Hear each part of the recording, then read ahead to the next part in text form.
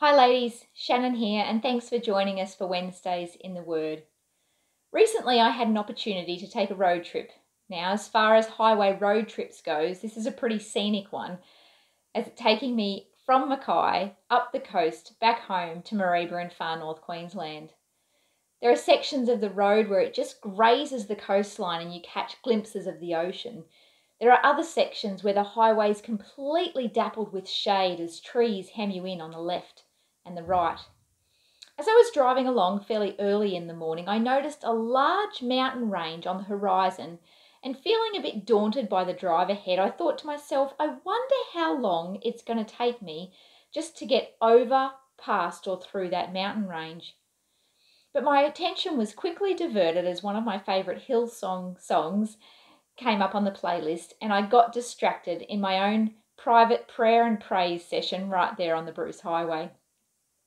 After what would only been an hour or so, I happened to glance in my rearview mirror and I saw that mountain range was long gone behind me. And it occurred to me that the mountains hadn't moved at all, but I had. My mind moved to ponder the verse from Matthew where Jesus talks about moving mountains.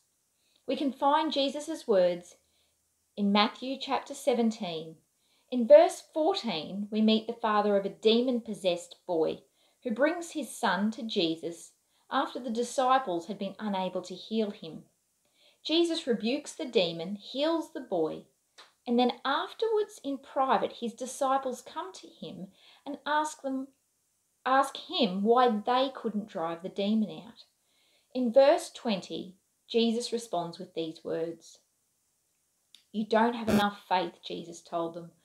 "I tell you, if you had faith even as small as a mustard seed, you could say to this mountain, 'Move from here to there,' and it would move. Nothing would be impossible for you."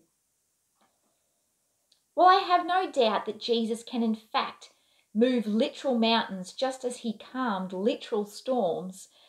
Bible commentaries generally agree that the expression Jesus uses is an Eastern hyperbole, meaning that through faith we can overcome difficulties that would otherwise be insurmountable.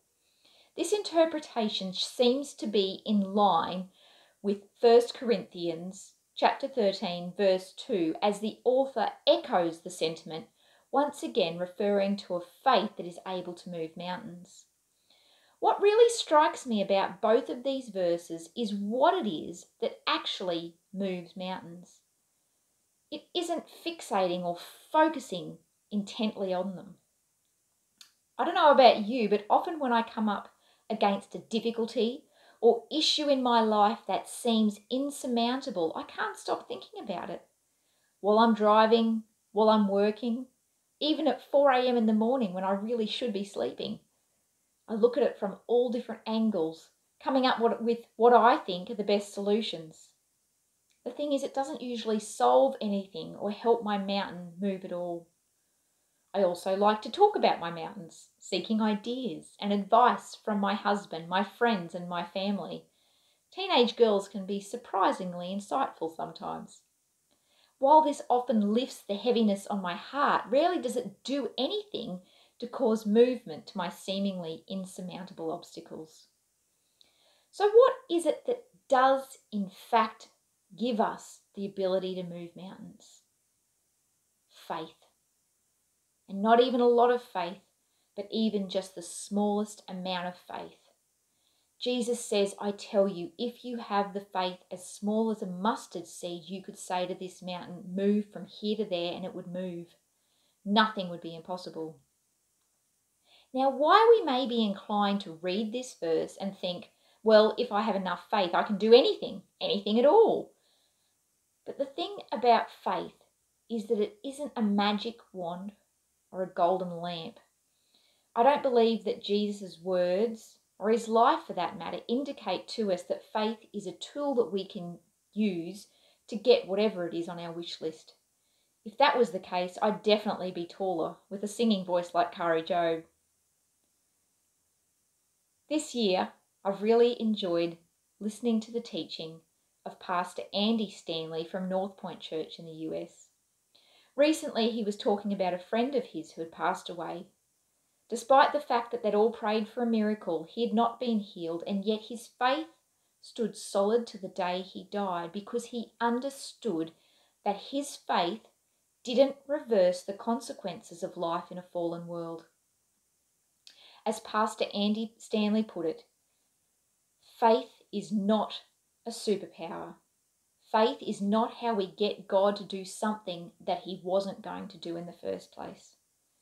Faith is a response to the faithfulness of our Heavenly Father. Faith is a response to the faithfulness of our Heavenly Father. So where does that leave us when we're on the highway of life and the mountains appear on our horizon? It leaves us in the capable hands of our Heavenly Father. It leaves us to press into him, lean on his word, and have faith in him and his promises to us. And if we find our faith faltering, we can take a leaf out of the disciples' book and ask God to increase our faith. We might find that God will indeed take our mountains and cast them into the sea. But we may also find that he takes our hand, he takes our heart and leads us on the slow and sometimes tedious trek over, around, or through life's mountain ranges that would otherwise be impossible for us to overcome. If we can divert our attention from the insurmountable obstacles in front of us and fix our eyes on him, continuing to pray and praise in the midst of adversity, then sooner or later we may just find ourselves looking in the rearview mirror and finding our mountains well and truly behind us.